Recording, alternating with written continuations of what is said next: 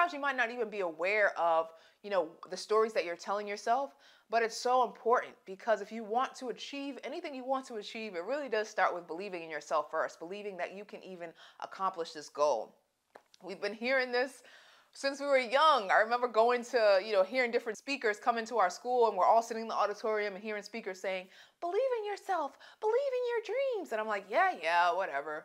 But as I got older, now I'm like, oh my gosh, that's so true. Because if you do not believe something, you cannot become what you don't believe. I'm excited to be back chatting with y'all today. I know it's been a minute, and I'm not even going to make up an excuse. I feel like I come on here and I'm like, oh man, it's been a minute. This is where I've been. Da, da, da. I'm sorry I haven't posted a video. Thank you for being here today. So much you could be doing right now, but I appreciate you clicking this button to watch this video. Now today I'm talking about limiting beliefs, right? And why are limiting beliefs so powerful? And how do they, shape and influence your life? And for me, the first time I even recognized that beliefs were, well, let me back up. Let's start off with first, what is a belief, right? Because you might be wondering, what's a belief? I know we hear about beliefs a lot growing up. We always hear the quote, believe in yourself. And if you saw the Kanye West documentary, now whatever you believe about Kanye, I know there's a lot of thoughts that come up when I say his name. I know he's a unique person. So whatever you believe about him, good or bad, one thing you cannot deny is that he believed in himself. And if you watch the documentary, it just goes through his belief, and from the beginning when he was super young all the way up to, how he got to where he is right now. And in the documentary, Cootie said this quote. He said, your belief is the fire that fuels your purpose, right? Because if you do not believe something to be true, you're not going to take the actions, and you're not going to be persistent in pursuing those endeavors. So that's why everything really does start with the belief. It's so important, right? Because reading just allows you to expand your mind, right? And when you expand your mind, you're really able to expand your life. So that's why reading is truly fundamental. So this is a book called Liminal Thinking. Beliefs are created. Beliefs are constructed hierarchically using theories and judgments which are based on selected facts and personal subjective experiences. And then there's this quote that I like. It says, our beliefs guide our desires and shape our actions. Our beliefs guide our desires and shape our actions. And that's a quote by Charles S. Pierce. Now, why do beliefs guide our desires and shape our actions? Because whatever you believe inside of you, and sometimes you're not even aware that you have beliefs that you believe, or beliefs that you're, that are limiting, that are stopping you from even taking the actions you want to take. But how do I know that beliefs exist? How do I know that beliefs are true things? Is because when it comes to like my finances, I had to believe that I could build wealth. I had to believe that I was worthy of building wealth. I had to believe that, I could invest. I had to believe that I could be debt-free one day. I had to believe all these things inside of me in order for me to even get the results, right, of being debt-free, of having investments, of building wealth. So it started with a belief. Because if I didn't believe, then I'm not going to take the action steps. I'm not going to be consistent. When times get hard, I'm going to fall off track, and I'm not going to get back on. But since I have this strong belief inside of me that it was possible, now I'm able to take the actions. Do my notes for a second, because I got a story for y'all. So one limiting belief that I had, which I didn't even realize this was something that was happening. Recently, my husband complimented me on my writing, right? He was like, Candice, your writing has really improved. You're a really good writer. And I just took that in, and I was just like, thank you for noticing that, because for a long time, a belief that I had for myself was that I wasn't a writer, right? I just told myself I was a creative, and that for me, for some reason, that a creative didn't include a writer for me. I'm like, I'm not a writer. And I remember I took a class when I was younger, and I remember the teacher like reading over my work, and she said that, that I wasn't a good writer. She was like, Candice, maybe this isn't your thing, so that's kind of a memory that stuck with me. And which I'm not really blaming that, but that is something that has, stuck with me. And I had to reframe that belief.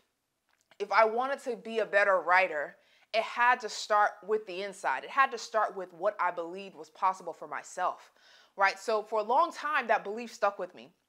And so I got the teacher example. And then when I started my blog, I had my sister was like my editor, and she was writing some posts for me too, right? And so I'm like, okay, so I need an editor because I'm not really a writer. Let me just stick to video. So that's why I really did start getting more into video, and then just having my videos transcribed, because of that belief, right? Then as time went on, I was hiring a writer to write my blog posts for me, because again, back to the belief, I'm not a writer. And as the years went on, and I got a job right now. I got a job as a marketing specialist. I'm now a marketing manager at a company here in Charlotte. But in the beginning, I realized that belief was affecting my outcomes at work. And I had to write. I had to become a better writer in order for me to be effective at my job. I had to become a better writer. So once I was aware of these beliefs inside of me, it started there. It started with affirmations. It started with me affirming myself, like, I am a great writer, right? I can improve my writing skills. It started with me believing that, right? And then I bought a book. I bought a book on writing, right? I started doing more reading. I started writing more at my job. I started listening to the feedback from my boss and my manager on like what they were telling me. I started about my writing and how I could improve, how I could get better, and not seeing that criticism as a judgment against me, like, oh, I'm not good, and I'm never gonna be good. I can't let those negative thoughts, because sometimes we all get those negative thoughts, right?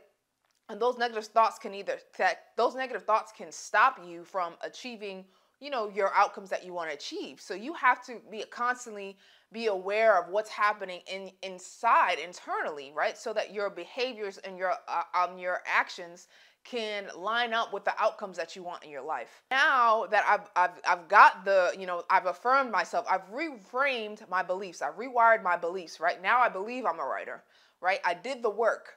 I was practicing my writing. I was reading books on writing, and and one belief I also had to shift was that nobody is born a writer, right? Nobody is born out the womb as a writer.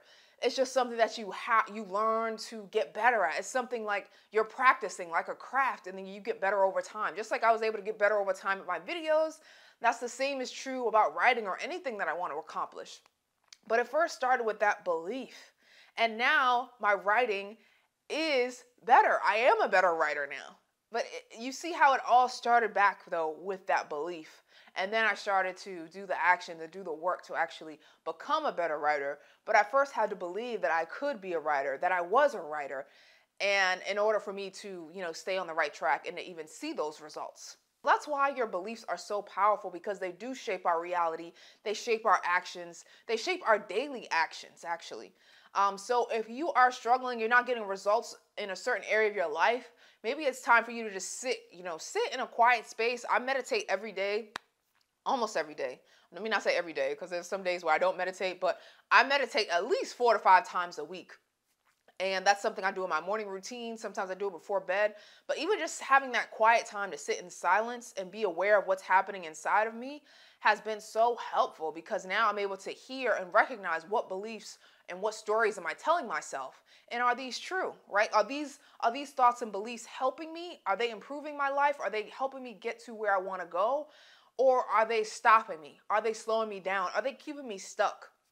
So that is something that I want to leave here with you, to just start, paying attention to your beliefs that you're telling yourself. Because sometimes you might not even be aware of, the stories that you're telling yourself.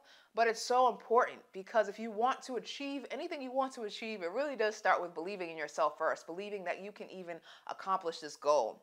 We've been hearing this since we were young. I remember going to, hearing different speakers come into our school, and we're all sitting in the auditorium and hearing speakers saying, believe in yourself, believe in your dreams. And I'm like, yeah, whatever. But as I got older, now I'm like, oh my gosh, that's so true. Because if you do not believe something, you cannot become what you don't believe. And that's why beliefs are powerful. In any area of your life, beliefs are powerful. So that's the message I want to leave y'all with today. I don't want to spend, too much time on this. I don't want this to be a super long video. I hope that you found this video helpful. Make sure you hit that like button. Make sure you hit that subscribe button. And in the comments, let me see what can I ask you, leave y'all in the comments here. Let me know. Do you recognize any beliefs that are showing, any limiting beliefs that are showing up in your life? Like, as you were watching this video, is there something that hit you inside that you were like, maybe I do need to change my thoughts or how I'm seeing something? Or maybe there was an experience that happened when you were younger and you're still holding on to that experience, and you're still believing that to be true for you. But what happens if you were to shift your thoughts, if you were to shift your thinking, if you were to believe something different, something more powerful? And then you could take the actions and the steps to actually, get the things that you want in your life. So I hope you enjoyed this video. Until next time, I will talk to you later. Thank you so much for tuning in. My hands, I just came back from the mall and I got my ring. I thought I got my ring. For my wedding ring, I have 3 rings and I was tired of them just shifting all the time. So I just had to put it in the jewelry place for them to get it fixed. And just now I'm going to have 1 ring. So it's going to take a few weeks for that to get done, in case you were wondering, like, girl, where her ring at? I am still married. It's just in the shop. But until next time, I will see y'all later. I hope you be well, continue to be prosperous, and continue to believe in the things that you want, right? It all starts with belief. All right, I'll see y'all later. Bye.